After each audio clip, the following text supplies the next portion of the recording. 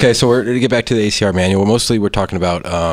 You kind of mentioned clothing, underwear. You mentioned earlier. If you want to kind of dive into that, so to speak. Well, first off, the ACR guidance document now talks about changing clothing. That all patients should change out of street clothes to to facility provided clothing. Oh, that's great. I mean, they clearly state that. Our preference for clothing is a hospital gown with no snaps and scrub pants, preferably no pockets. Right. Okay, because the scrub pants help with the skin-to-skin contact prevention. Right. You know, from finger touching a thigh or thigh to thigh. Thigh to thigh. You know, so I like the scrub pants idea. And then they also specifically mention underwear when the article of clothing. They say when the article of clothing was in the volume of the RF transmit coil.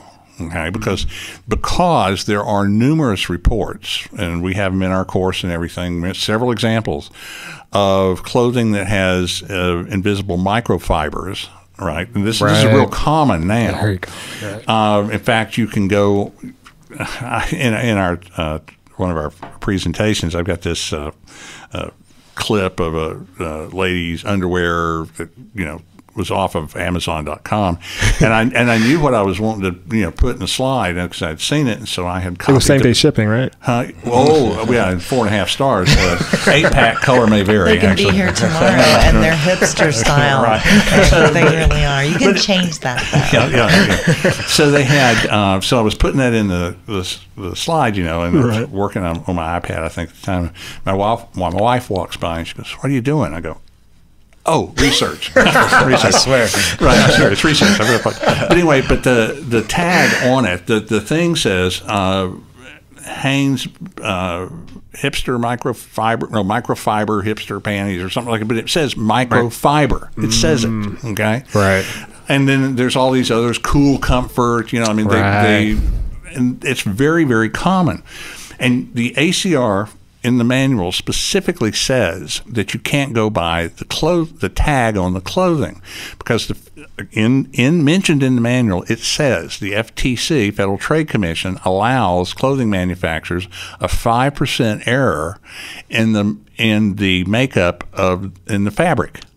So you change 5% with certain materials, and that could create a problem in MRI. And then, of course, you've got all this microfiber stuff, and we recommend some sort of a sign in the dressing room that says, you'll be asked you're going to be changing clothes. Right. And we think people that call to schedule the patient should tell them, you're going to have to change clothes. Right. Right. So don't tell them to wear something comfortable.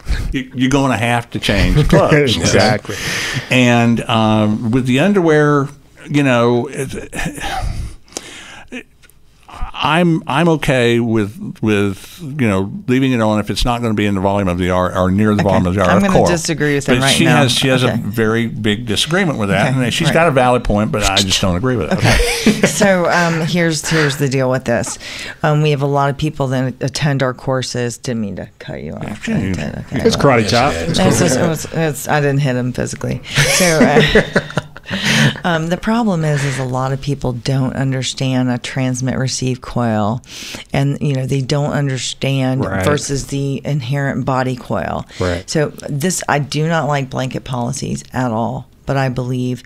Okay, so there's two reasons. Let's say.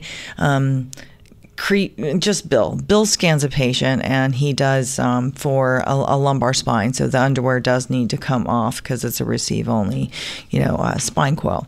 Okay, that's fine. Then the patient comes back 2 weeks later, and creepy Kristan is now I don't. He makes him, well, you're creepy Bill. Yeah, because I made him take it off. Right? And so then I do a transmit. I'm sorry, I want to make him the creepy one. Okay, creepy Bill sounds like a T-shirt. Yeah. And then. Carrying Kristan, it doesn't make the patient, because they're using a transmit-receive knee quill, they're going to be like, who scanned me 2 weeks ago? Who's that creep? I'm going to be like, it's Bill Faulkner. And Creepy Bill. Here's his phone number.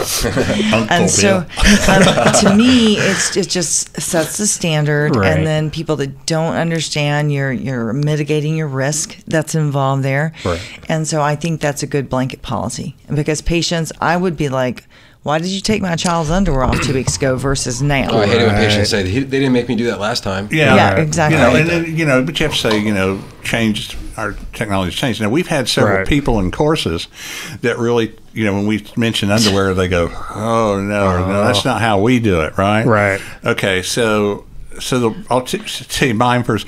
So the one I was talking to says, we don't ask them to take their underwear off. We just ask them where they get their underwear. So let's just say I'm screening you for an MRI. All right, I'm ready for this. Okay. And so, hey, I'm Bill. I'm going to be doing your brain. We're going to have you change clothes. And by the way, where do you get your underwear? Now, see that? Creepy Bill's coming out. Yeah, my answer would be I get them in the third drawer. Topic. Where do you get your underwear? And if I was screening a lady, I mean, I don't know that she'd want, and by the way, ma'am, where do you get your underwear? Okay. Right. So that I don't get. That's okay. tough. Yeah. And then yours is the one you talked to was even better than that. Well, and I just want to throw this in there in case I forget, because I'm getting old. If you go to the OR for anything, you're going to take your underwear off, and this is a medical procedure. It's not a day spa. It's a medical procedure. Right. Exactly. So people have to keep that in mind. My big one, I was talking to some about sedated patients, and underwear came up, and they said, well, what we do is we wait until they're sedated, and then we take their underwear off. And I was like, I said, you know what? If I went to sleep with underwear on and woke up with them off, I'm going to be like, did creepy Bill scan me again? That's concerning. So that's